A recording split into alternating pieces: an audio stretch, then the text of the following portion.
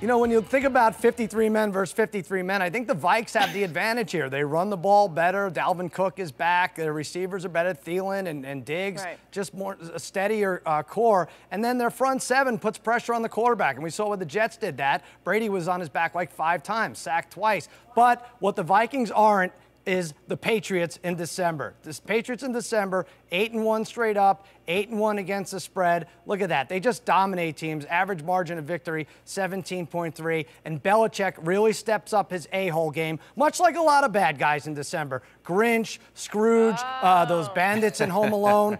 Belichick is added to the list. I think this is a stay away. Patriots win, but it's a stay away.